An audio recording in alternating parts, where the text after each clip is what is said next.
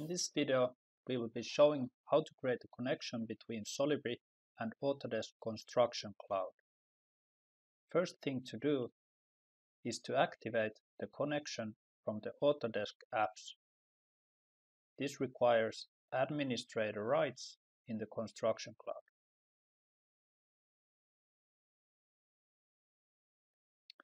Make sure to activate the connection for each server separately where you have ongoing projects. After the app is installed, anyone who is part of the project can now connect Solibri to BIM 360 from the Integration tab. Once the authentication is successful, you can open models that are stored in Construction Cloud directly from Solibri.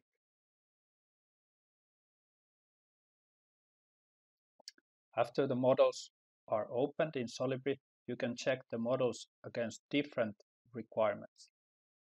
The found issues can be stored in a presentation under the Communication tab.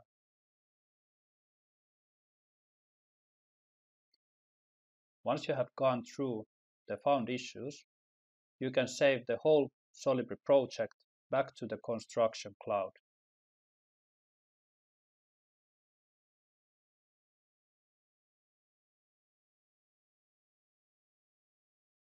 Now anyone else having an access to the project can open the saved Solibri project and see the reported issues.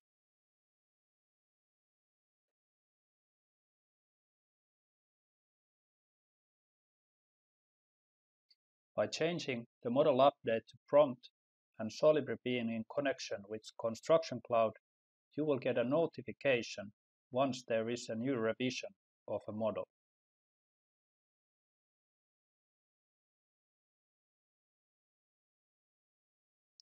This will allow you to always work with the latest model stored in Construction Cloud. The model version number is also visible in Solibri interface. If you wish to prevent users from overriding the Solibri project, you can use the Construction Cloud's lock function.